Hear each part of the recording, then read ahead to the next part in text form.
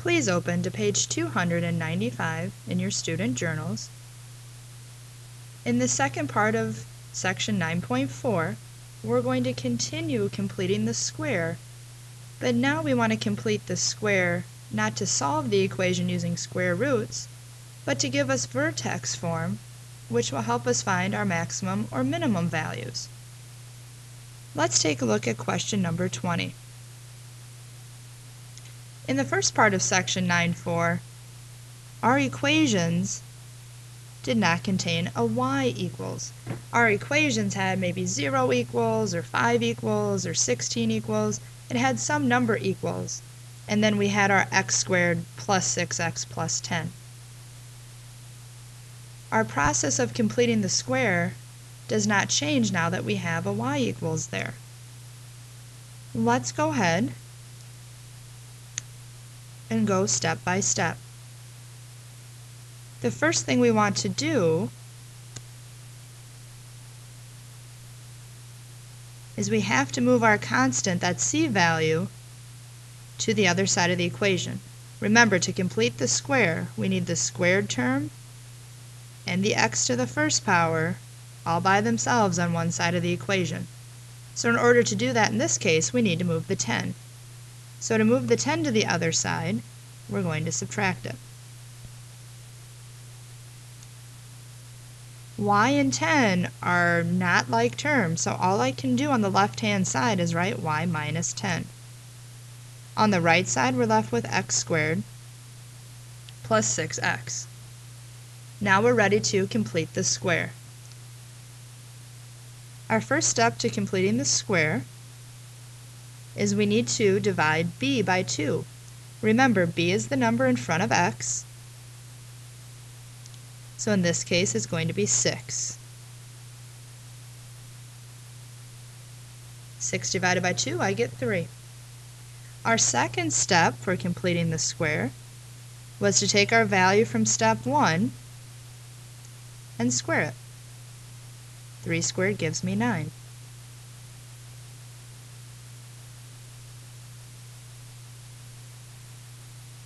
We then take our number from step 2 and add it to both sides of the equation. So we're going to have y minus 10 plus 9 equals x squared plus 6x plus 9. Let's do some simplifying on the left side. We have a negative 10 and a positive 9, so we're going to end up with y minus 1 equals, and then we need to factor that right side. And remember, we can take a shortcut. We know it's going to be a square, so we can put our parentheses squared, x, and then our value from step 1, or in other words, b divided by 2.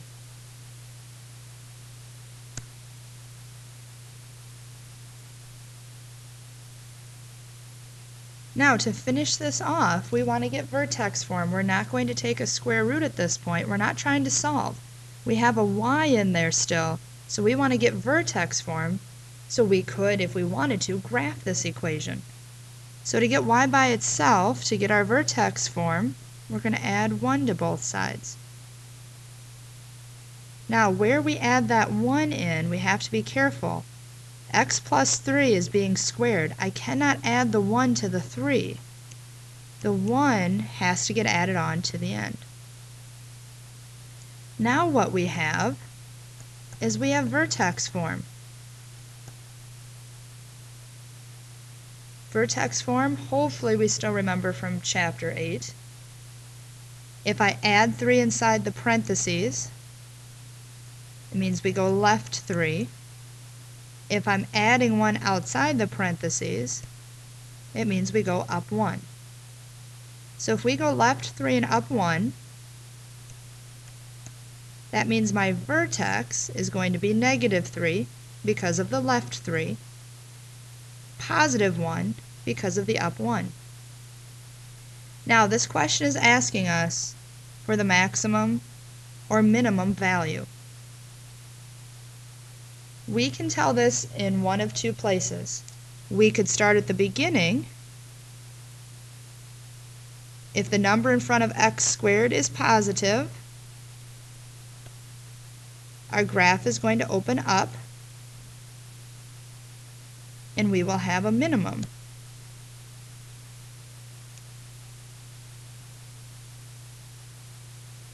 So we could tell that at the very beginning of the question, or once we get to vertex form, our x plus 3 quantity squared, the number in front of that is positive. So we know our graph will open up also. So we have a minimum value, and remember the minimum value is just the y value at the vertex. So our process of completing the square has not changed. The only different aspect today, instead of solving using square roots after completing the square, we're going to have y equals to give us vertex form, pick out our vertex, and pick out our minimum or maximum value. Now, if we wanted to, with vertex form, like we did in Chapter 8, we could go ahead and do a full graph.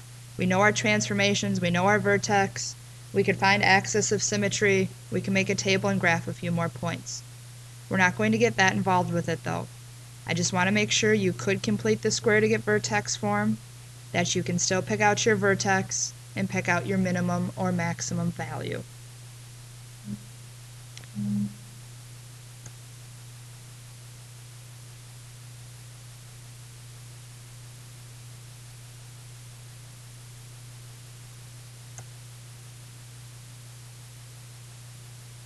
One new idea for us, though, this section.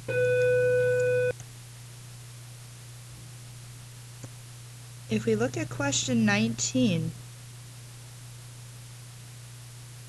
let's first of all tell if we have a maximum or minimum value. So is our graph going to open up or is it going to open down? The number in front of x squared we see is a negative. That number is negative. So that means our graph is going to open down. It's going to be reflected. So that means it has a high point, which means it has a maximum. Now, since we have the negative sign, we haven't had to complete the square with anything at all in front of x squared besides 1. So we're going to start off the same way we did number 20. We need to move the plus 3 to the other side. Since it's a plus 3, we're going to move it by subtracting 3.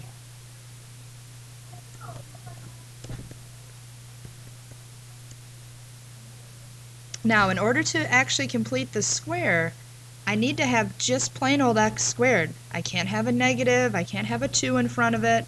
So in order to make it an x squared, we have to factor out that negative sign. Or in other words, divide everything on the right side by negative 1.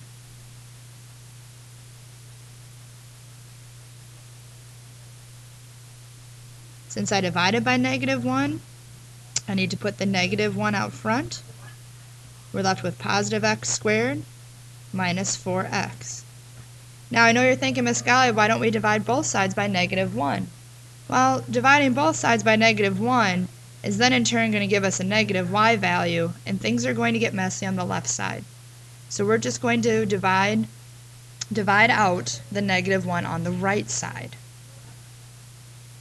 Now let's continue, though, completing our square. Now if we look inside the parentheses, we have x squared minus 4x. We're ready to go through our process of completing the square. So step number 1, we need to divide b by 2. b in this case is negative 4. So negative 4 divided by 2, we get negative 2. Our next step then is to take our negative 2 and square it. Remember, regardless of what your calculator says, anytime you square a number, the result is positive. Now, step 3, we have to add that 4 to both sides, but here's where we have to be careful.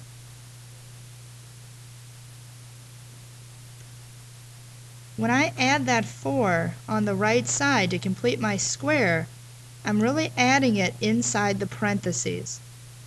So here's a new idea for us.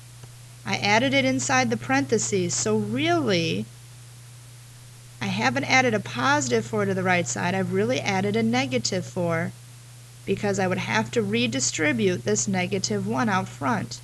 So I've really added a negative 4 onto the right side. I know that's a new idea for us. We didn't have to do that in the first part of this section. So that's basically our one super new idea today. Finding a maximum or minimum, does it open up or down, the process of completing the square, vertex form, all those things are review for us. So this is the one new idea for us to really focus on today. Then that left-hand side, let's do some simplifying. We end up with y minus 7 equals, we still have our negative 1. We factor, let's do the shortcut. I have a square, so we have our parentheses squared, we have our x. We put our b divided by 2 in the parentheses, that was a minus 2. Now from here to get vertex form,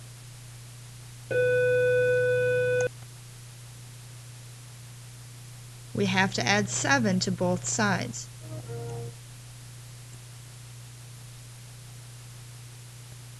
We're running out of space. We're not going to do 25.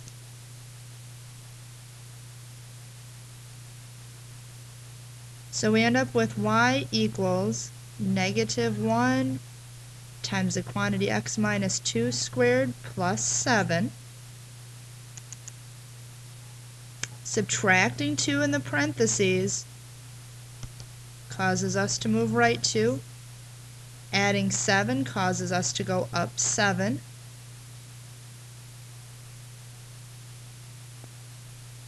The negative out front causes our reflection. So our vertex, we go right 2, so that means positive 2. We go up 7, so that means positive 7. We talked earlier our graph was going to reflect, it was going to open down, so that means we're going to have a maximum value, and it's just the y value at the vertex. So we're going to have a maximum value of 7. I want to try one more of those. I want to try one more with the negative sign. So let's take a look at number 21. And I'm just going to kind of cap off number 20 here. So we have a little more space. Process starts the same. If you want to pick out maximum or minimum at the very beginning, you can. We see we have a negative sign. It's going to make our graph reflect, which means it opens down, which means we will have a maximum. We have to start by moving that c value. In this case, we're subtracting 2, so we have to add 2 to both sides. Again, the y and the 2, they're unlike terms, so I can only leave it as y plus 2. I have negative x squared plus 8x. Before I can start my process of completing the square, I need to make this into a positive x squared. So I can do that by factoring out a negative 1. So we're left with y plus 2 equals the negative 1 I divided by gets written out front. I'm left with x squared. My positive 8x becomes minus 8x. Now I'm ready to do my process of completing the square with the expression that's in the parentheses.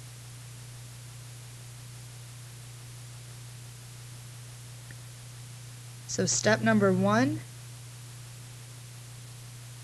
we have to take our b value and divide it by 2. So we're going to have negative 8 divided by 2 gives me negative 4. Our second step, we have to take our negative 4 and square it. Gives me 16. I have to add that 16 to both sides. So we're going to have y plus 2 plus 16. Then on the right-hand side, hang on, sorry, we're not going to add the 16. I forgot we have that negative sign to worry about. So we're going to have the y plus 2 on the left. And then on the right, when we add the 16, remember, we're adding the 16 inside the parentheses. That's where our expression is that we're completing the square for. So because that expression is in the parentheses with a negative 1 out front, I have really added a negative 16 to that side. We do a little simplifying then on the left. So y, we end up with negative 14 equals negative 1. When we factor, we can go right to the parentheses squared, x, and then half of b is negative 4. To get vertex form, we have to add 14 to both sides. And remember, when we add the 14, it cannot go inside the parentheses. The x minus 4 is being squared, so I can't add a 14 inside of that. Now I have my vertex form. The negative sign causes our reflection, which causes our graph to open down. Minus 4 inside the parentheses causes us to go right. Positive 14 outside the parentheses causes us to go up. So our vertex, right 4 is positive 4. Up 14 is positive 14. Since we open down, we're reflected. That means we have a maximum value, and it's just the y value at the vertex. So today, to be very honest, the new idea for us, the only new idea, is the idea of what we have to do when there's a negative sign in front of our x squared before we complete the square. That's going to take the most getting used to. When you get to step number 3 in completing the square, and you have to add the square to both sides, we have to keep in mind that if we have the negative sign, we've really added a negative value to both sides. That will take the most getting used to, I guarantee it. So at this time, let's go ahead and try out the progress check. Use any of the notes you want to on this. Ask me any questions that you need.